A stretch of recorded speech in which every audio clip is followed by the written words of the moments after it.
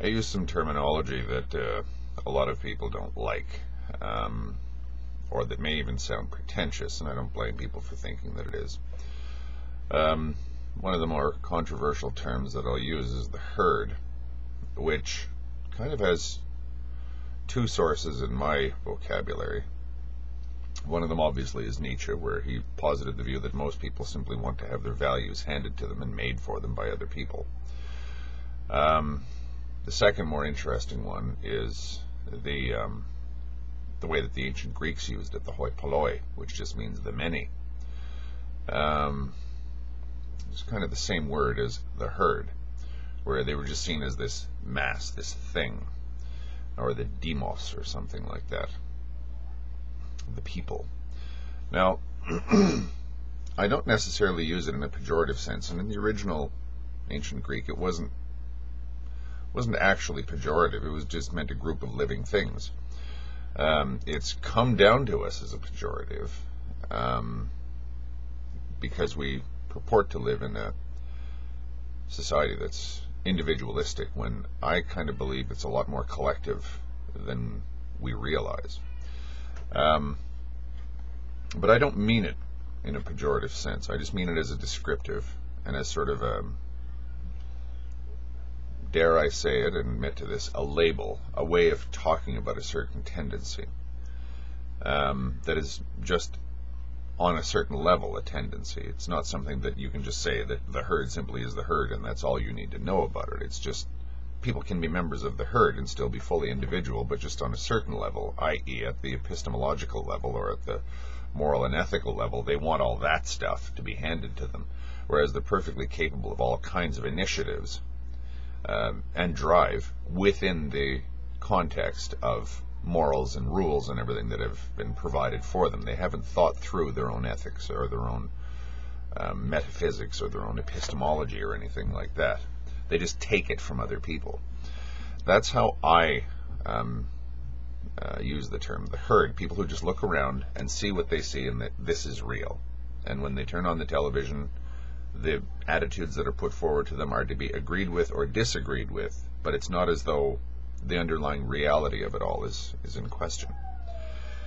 Now, the question arises, if we're going to use the term like the herd, and we're trying to be as clinical as possible when describing it, or when using the term, it comes down to what value does the herd have? Its herdness, is that a good or a bad thing?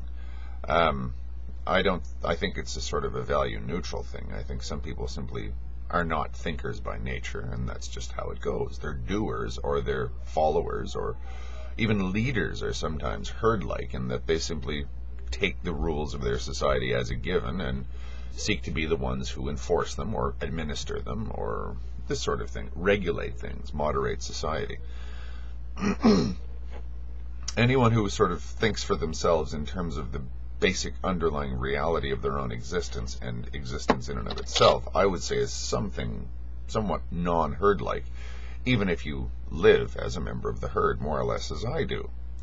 I rarely rock the boat in my society. As I said, I've been involved in union politics all my career, but even that is sort of an accepted forum in which to rebel type thing.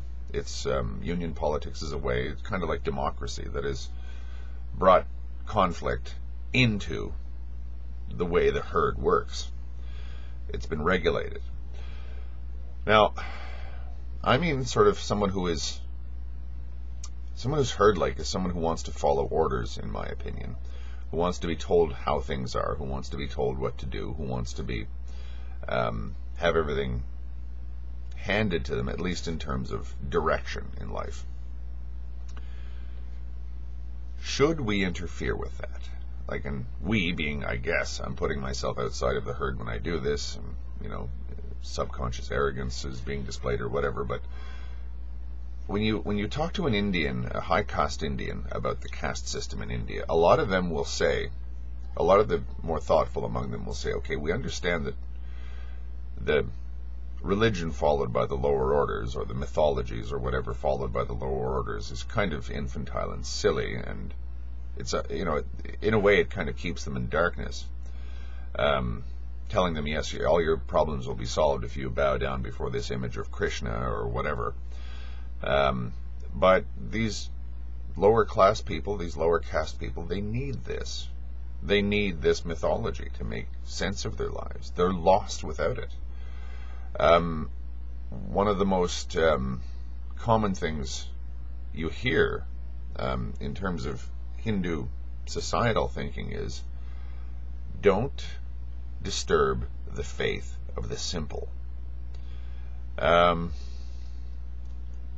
an interesting view of the herd, isn't it?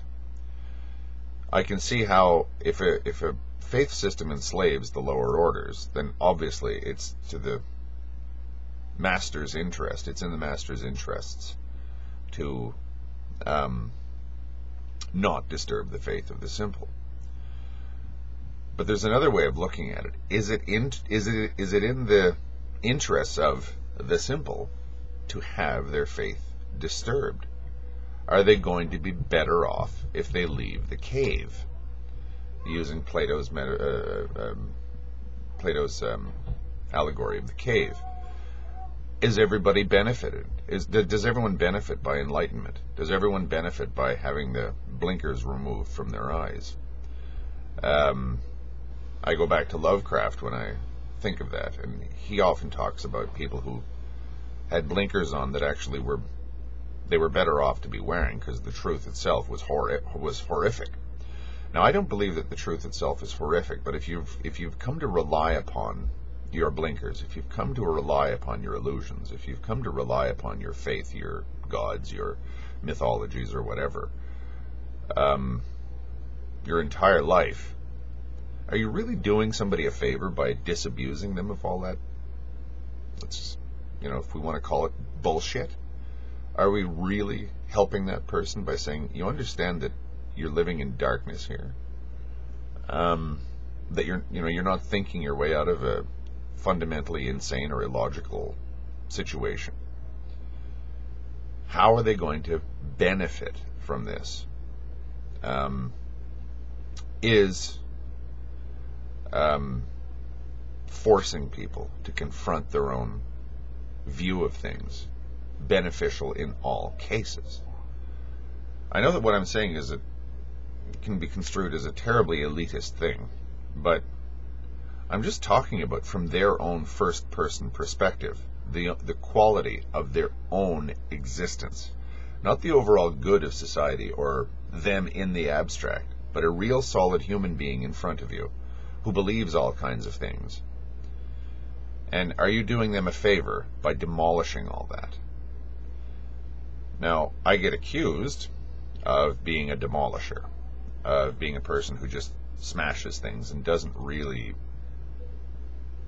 put anything in its place. I'm maybe conducting myself like this, but I'm doing so in a forum that is the exchange of ideas. Does it really do me any good to sneak up on people in a coffee shop when they're talking about something and just challenging every last supposition that takes place, random strangers?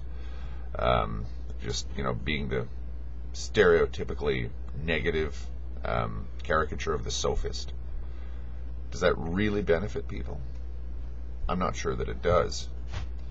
But isn't that sort of a counter, or I would say almost a blasphemy against our ideas of progress, that we're progressing from darkness into light? Are we progressing from darkness into light? Is the truth automatically light to everybody? Or are some people simply better off with their illusions?